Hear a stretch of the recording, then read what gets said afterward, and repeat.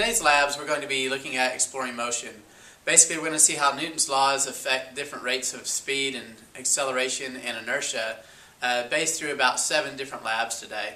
So in the beginning of the video we're going to start off looking at each one of those 7 labs, and then we'll look at some of the students participating in those labs. Then finally at the conclusion of the video we'll kind of see how these forces relate to each other and kind of what was anticipated and what actually happened in the labs as we went through them. Okay, so watch this video to the conclusion. You'll see some of the students working through the labs as we go through this video as well. Okay, I hope you enjoy it.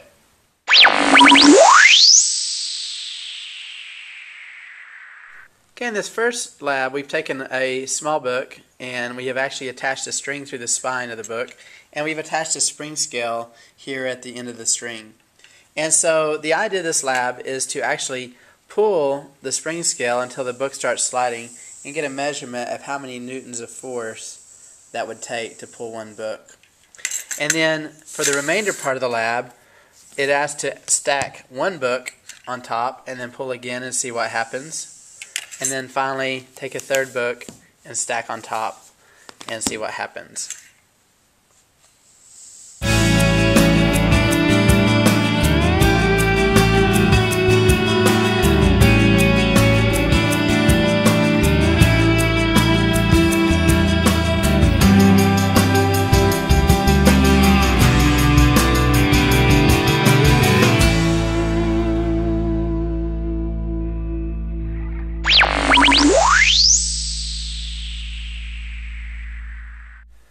Okay, in this lab we have 2 different eggs, one that is a raw egg and one that is hard-boiled. Number 1, that's indicated here by a Sharpie, is actually a hard-boiled egg, and number 2 is a raw egg. And the idea is to weigh both eggs and get a mass for each of the eggs. So we do that by putting on the triple beam balance and putting the egg inside of a cup. Now remember, the cup has mass also, so you have to subtract the cup's mass from the mass of the egg combined with the cup to actually get the mass of the egg. Once we've done that, then we're going to determine by the mass of the egg if you can determine which one might be hard-boiled, which one is raw. Okay, upon weighing the eggs and determining which one might be the hard-boiled, the next task is to actually spin the eggs and see if you can tell by the way they spin which egg is which. So that was number 1, this is number 2.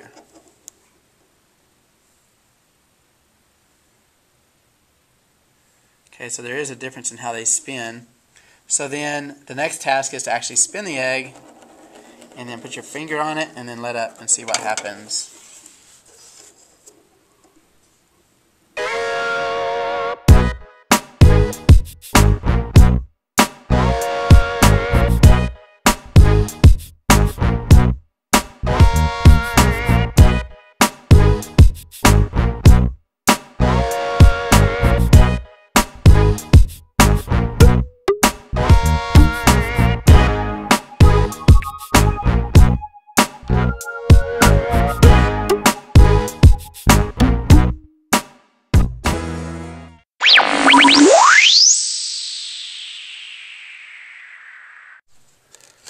Okay, in this particular station, you're supposed to take a coin, stick it on top of an index card, and try to get the coin to fall into the beaker without touching the coin.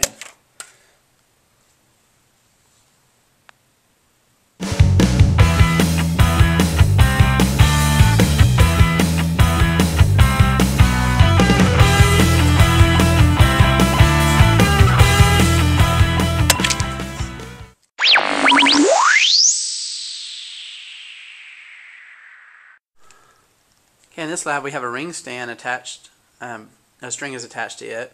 Then we have a 500 gram mass attached to that. We also have this thread attached a third of the way up the string. And the first thing we're to do is actually pull the string gently and then describe the motion of the mass. Then next we take a quick jerk on the string and describe the motion of that mass.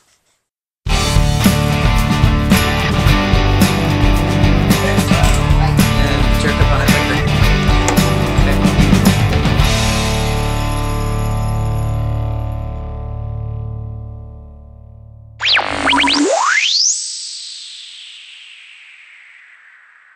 Okay, in this lab we have 2 sheets of paper 8.5 by 11, and you're to get the mass of each paper by putting it on a triple beam balance. And we also have the crumpled piece, okay? And the idea is to come up with an idea about if you drop them from the same height at the same time, which one will hit the ground first, and then they experiment and explore with that.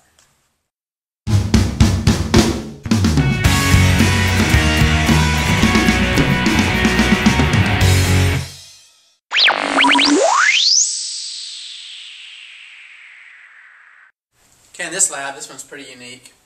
You're supposed to stand about 30 centimeters away from the wall. Well, 30 centimeters is about the length of a ruler. So you stand about that far. And then it says to time yourself for 60 seconds, pushing all your force that you can on your wrist up against the wall like this. And then do this for 60 seconds and step away and see what happens.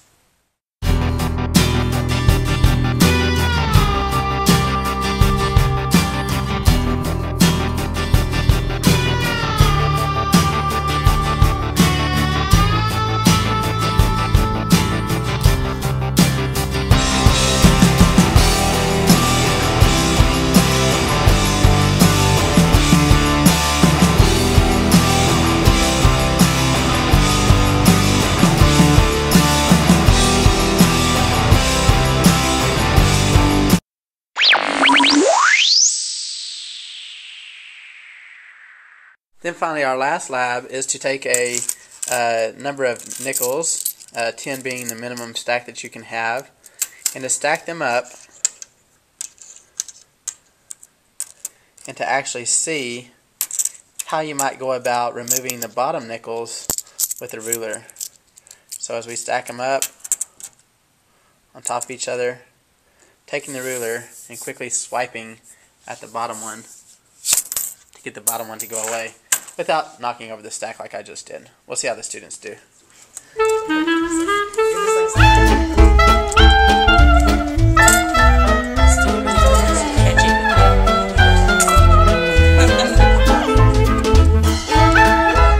not going anywhere.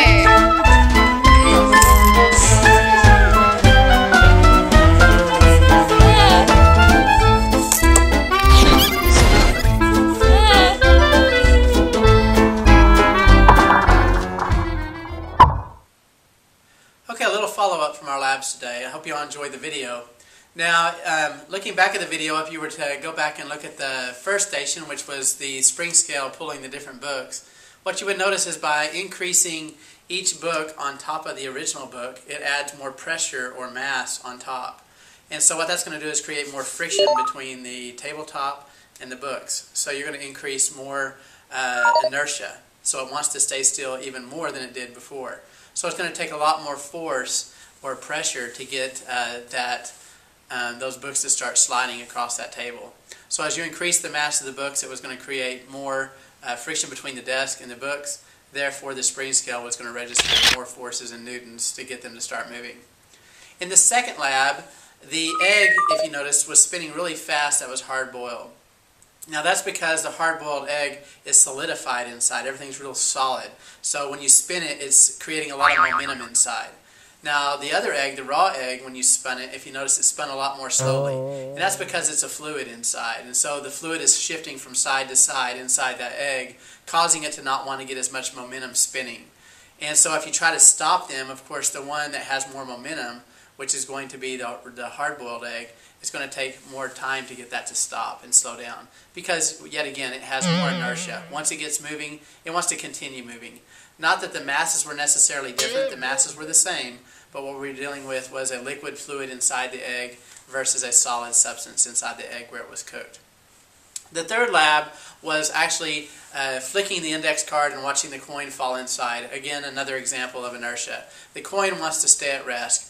Because there is very little friction between the smooth card and the coin, when you flip the coin automatically wants to fall because there's not enough friction between the card and the coin to carry the coin off with the card. Now, if you were to take the card and move it real slowly, then of course there's enough friction there to hold the coin in place and the coin would not have fallen into the beaker. The next lab after that was the one with the masses. As you notice, when you pull the string slowly with the mass, it's got a nice smooth motion as the mass follows the direction of the force as you pull it. And so it's just kind of hanging down and wanting to come real slowly. But the second you yank it real quickly, you disturb its inertia. It doesn't want to move that quickly. It's okay to go slowly. It's kind of like moving a big heavy refrigerator. it's going to take a little bit of work to get it to move. You can't just get up behind it and just cram into a refrigerator. It's going to knock it over. It's not going to move near as slowly and as steadily as it would if you did it nice and slow. So that's kind of what that lab was all about. The next lab was basically dropping the two pieces of paper, one that was flat, one that was crumpled up. If you drop them at the same point and they're both crumpled up, they're going to hit the ground at the very same time. But because one of them was flat, it has more air resistance underneath it. So as it comes down, the air is kind of preventing it from falling, kind of like a parachute. The other one, the air flows real evenly around that ball of wadded up paper, and so it falls immediately. Now the one that seemed to give most students the biggest and hardest time of figuring out how is this possible is when their arm was up against the wall pushing against it. Well, that is an equal and opposite situation. What's going on is you have all these muscles, your biceps and your triceps, that work together to help you move and coordinate your arm. Well, you've got your muscle for 60 solid seconds constantly pushing against that wall. Well, the wall is much stronger than your arm's ever going to be. And so when you step away, your arm just, there's a memory kind of built up in your mind and in your muscle that your arm wants to continue to pull. Now that you've moved away, that force that's pushing against your arm, then it's free to move up. And so that's kind of what that is. It's just a reflex of your muscles. Then finally, your final lab was the stack of coins that you were hitting with the bottom of the ruler.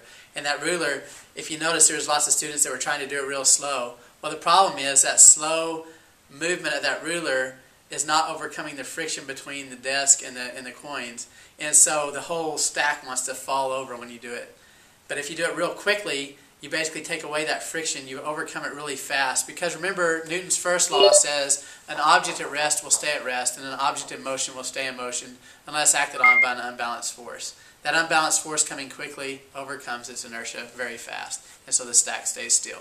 Okay, I hope you enjoyed this video. If you have any questions, feel free to post me a comment, shoot me an email, or see me in class, and I'll be happy to answer any of your questions. Thanks for watching.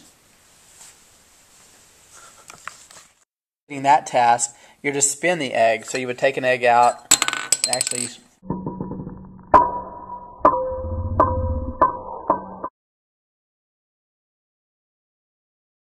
Then the second thing is to quickly jerk the mass with the string and see how that differs. So that's kind of the difference.